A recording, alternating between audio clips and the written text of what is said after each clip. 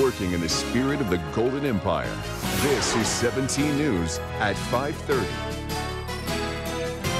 Welcome back. New at 5:30, we have an update tonight on an ongoing 17 News investigation. It's about the $4 billion hydrogen energy California plant proposed for west of Bakersfield. Now, the federal government pledged $400 million to help build the plant, but documents we've just obtained show federal funding has stopped, at least temporarily, until this project owner can prove the plan is still viable. Yeah, and the money already spent, $153 million taxpayer dollars from a stimulus program aimed at creating jobs with shovel-ready projects. 5 years after the grant was awarded, no shovel has hit the ground and only 27 jobs have been created. That's $5.5 million per job. Now, we've been fighting for months to learn more about what's happening with the proposed plant.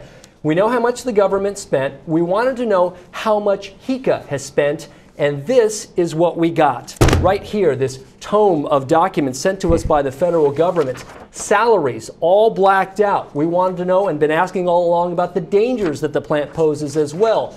Also blacked out. This is the risk assessment we got from the government. It's just the latest chapter in what's turning out to be a long investigation. I get calls for requests for tours on a weekly basis, and we haven't even broken ground. That was April, 8 months after that interview and roughly $153 million taxpayer dollars spent. HECA still hasn't broken ground. It's time to walk away and not waste any more money on this. This is what SCS Energy has planned. A $4 billion plant that burns coal to produce electricity and uses its byproduct, CO2, to boost nearby oil production. It's good for the state, it's good for the nation. After months of slowly creeping through the regulatory process, taxpayer spending on the project has ground to a halt as federal auditors seek evidence the plan is still viable. They've had struggles after struggles where people have fallen out of the project because it just does not pencil out. We placed more than a half dozen calls over the last 4 months trying to get an update from parent company SCS Energy about HECA. Spokeswoman Tiffany Rao eventually emailed us back to say the HECA team is tied up. She said it's just not a convenient time for an on-camera interview, and it hasn't been convenient for months. She said HECA backers have nothing new to report on the project right now, but insists SCS Energy will be moving forward with construction on the project sometime in 2015. One big danger is a big rupture somewhere of CO2. The HECA project faces a slew of serious hurdles, like what to do with the plant's main byproduct, carbon dioxide.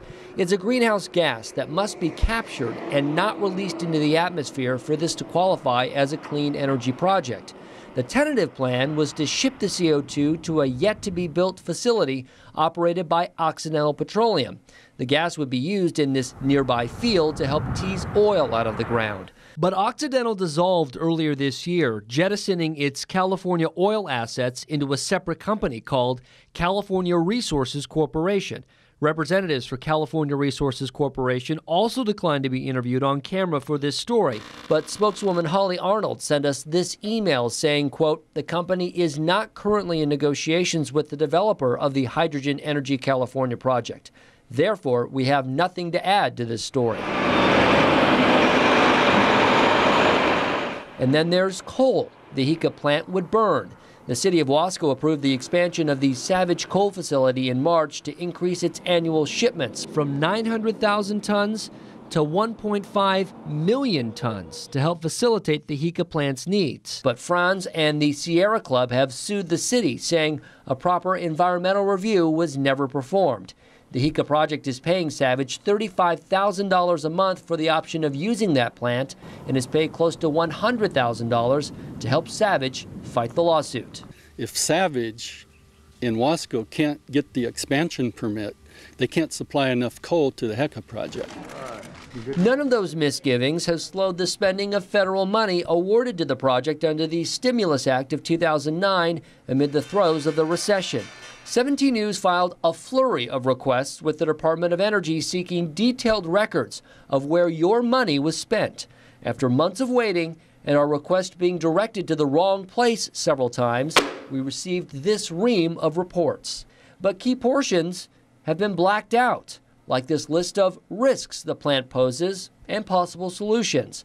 Also blacked out, the hourly rate and compensation of SCS executives and employees paid in part under the federal grant. Officials say that's a HECA business secret. But what we do know about spending is this. The HECA project was paying $1,800 per month for this information center on Front Street in Buttonwillow, more than $37,000 in total. Today, the building sits empty, and taxpayers have been shelling out $3,100 to rent office space in a legal firm up in San Francisco, and almost $4,000 a month for an office in Concord, Massachusetts, where SCS is headquartered. Spokeswoman Tiffany Rao's consulting company has consistently billed the government around $18,000 a month for the past several years. In all, more than $500,000. Records show more than $10 million taxpayer dollars alone went to purchasing credits to offset the estimated 500 tons of pollutants HECA plans to release in the air every year. And there's the $97,000 that went to consultant Daniel P. Schrag. The Harvard professor also is a member of the President's Council of Advisors on Science and Technology. Schrag has been a big fan of the project, even though in June of last year, he urged the Obama administration to, quote, wage a war on coal. I've worked for this project now for about 8 years. And I have, long before I met them, I published extensively on this, and I've been a broad fan of this technology. Fundamentally, nobody could pay me enough money to just lie to people about this sort of technology. That's certainly not enough money to make me just fabricate information. Though the project could still be viable, critics say if the plant is never built, it will amount to one colossal waste. Why would you invest taxpayer money if you didn't have the project being viable? Who's making that decision? Because the taxpayers didn't get to make that decision. And again, there is no word tonight on a deal between HECA and California Resources Corporation to take that CO2 for oil production. That is a sticking point for the entire project to move forward. And we should note the tough climate that oil companies face, with crude trading between $55 and $60 a barrel right now. But there's no deadline either in terms of the federal funds. To see the document that we obtained in researching this project, check out our website. It is kerngoldenempire.com and click on the link for this story.